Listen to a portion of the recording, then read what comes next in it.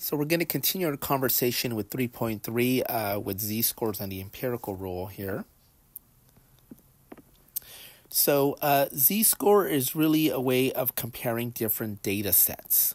And here are a couple of formulas for the sample and then again for the population.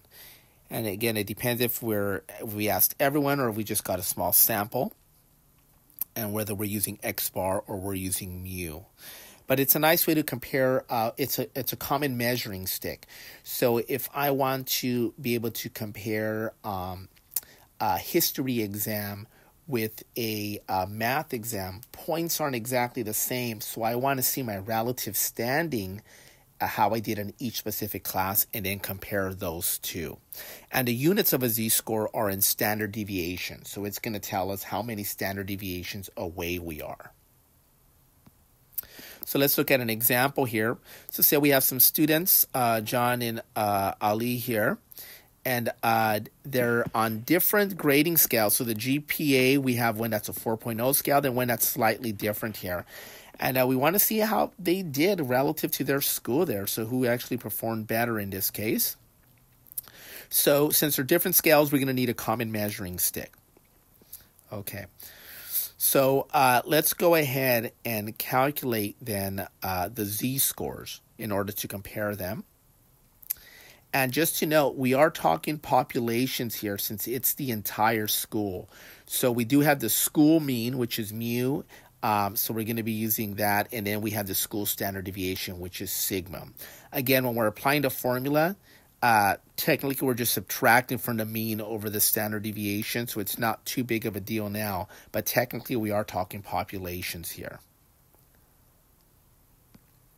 So let's go ahead and get John's z-score. So his value minus the mean over his standard deviation here. And if we calculate that, that's going to give us a negative 0.21. So his z-score is negative 0.21 standard deviations from the mean. And since it's negative, that means it's on the lower end there. So the z-score, again, is the number of standard deviations. Let's go ahead and calculate Ali's here. And we find out that his is negative 0.30. And what I'm going to do is I'm going to go ahead and graph these on the same axis here, just so we could kind of get a nice comparison. So there's our mean. And if we're talking z-scores, it's going to be right, 0 is going to be right in the center. Because if your mean is 3 and you are right at the mean, then you're 0 standard deviations away. So 0 is always going to be that middle marker there. And then we have negative 0.30 and negative 0.21. And we could see that Ali's is more to the left there, so larger negative. And then we have John's. Okay. And so if we want to compare their GPAs of who is performing better, GPAs, we want to have a higher score. Now, this is not always the case. If you're a runner and you want to have a lower z-score because less time means you're faster. So it really depends on the context. But in this case, we want to have a higher score in this case. And so we see negative 0.21 is going to be higher. So John has a better GPA since he has a higher z-score in this case.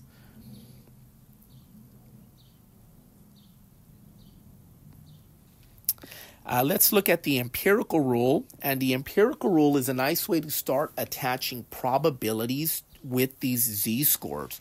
So once you know your relative standing of where that z-score is, what percentage kind of associates with it.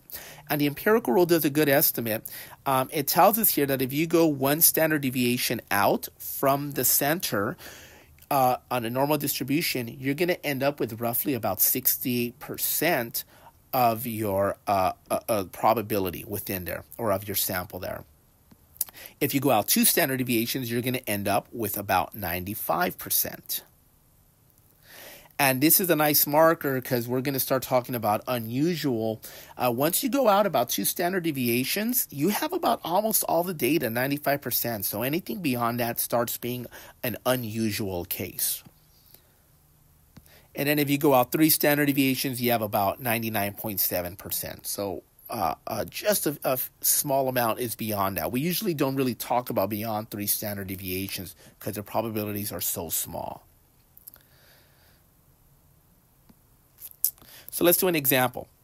So let's say for an exam, the mean is 80 with a standard deviation of, let's say, 5. What percent received a score between 75 and 85 here? So I'm going to go ahead and do a little sketch here. We're going to do kind of a normal distribution here. We're going to assume that this is normal. 80 is going to be right smack in the middle. That's where your mean is at. And so what we're looking for is, here's 85, here's 90, and 95. And I'm using increments of 5 because that's my standard deviation. So I'm marking 1, 2, and 3 standard deviations to the right. I'm also going to do that to the left.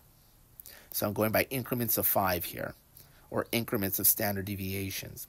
So we could talk about this in terms of exam scores, but we could also talk about that x-axis in terms of z-scores. And if we're talking z-scores, then that means we have 0 in the middle, 1, 2, 3, and then -1, -2, -3. So that x-axis is going to, we want to be able to go back and forth to talk about the units that we're describing, or z-scores as well. And so if I want the people who are between 75 and 85, notice that that's 1 standard deviation in each direction. So the empirical rule tells us that we're going to end up with 68% within there, because we're going out in 1 standard deviation in each direction. So it's going to be about 68%.